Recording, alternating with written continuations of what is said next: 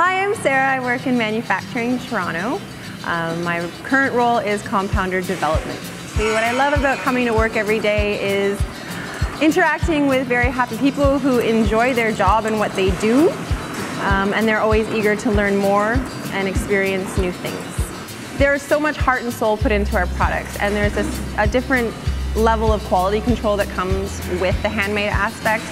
Through the entire process, the compounders and the production assistants are touching and feeling every product. They're hand shaping, hand labeling, hand mixing. It takes guts to put your face and name on a product, and in order to feel confident doing something like that, you have to have your hands involved in the entire process. It's very much like arts and crafts every single day at LUSH.